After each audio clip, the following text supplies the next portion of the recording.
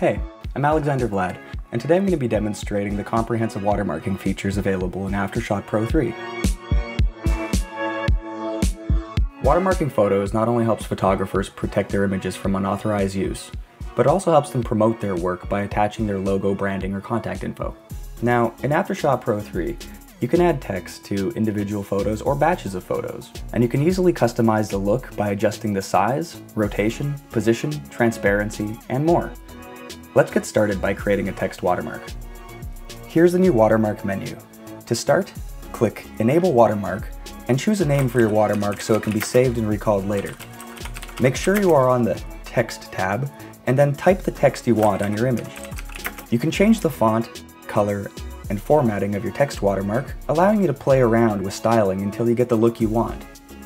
Below, you have two tabs, Basic and Transformation. This is where you'll find the tools to further customize your watermark, like its positioning on your photo and its opacity.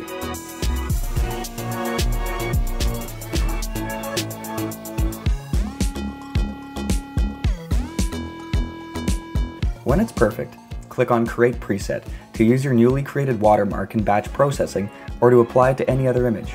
Now, let's grab a new photo and apply the watermark I just created. Perfect, done. Creating an image watermark is just as easy. Ensure that your watermark is enabled, name it, and browse for an image that you'd like to use. What's great about the watermarking feature in AfterShot Pro 3 is that it has support for PNG files, so you can make a great looking watermark from an image with a transparent background, like I have here. And here's another tip. If you're familiar with the SVG format, you can opt to use that for your logo as well. Then you can adjust the image using controls in Basic and Transformation tabs until your watermark is just right. Then, you can reset your watermark work with a simple click of Reset. Now, let's save my preset, and then apply it to all of the photos from the shoot I selected. In the Preset section within the Standard tab of the Tools panel, you will find your saved watermark preset. After selecting all of your photos, either using Ctrl or Command A if you're on a Mac, you can apply your preset to the whole batch with just one click.